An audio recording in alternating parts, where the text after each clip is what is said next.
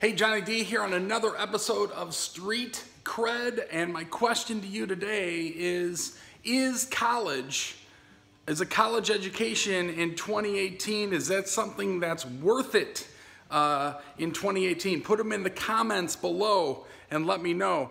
As I listen to people online and a lot of, boy, this light's really good here. It's our studio, but anyway, as I listen to people online, influencers and other people, they're talking about more and more how college isn't necessary. And these are guys like Ty Lopez and Gary Vaynerchuk, and these are guys that I listen to, right? But my question is to you, do you feel that way?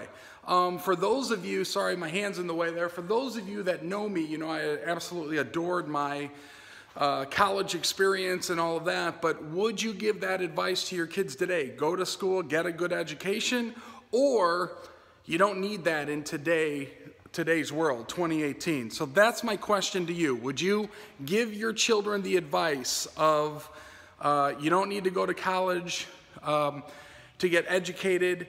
Today's a different world, and so on and so forth. I do think of the person that gives the statement, we're surrounded by information, we're swimming in information, but we're starving for wisdom, I think is the way that goes, or something like that.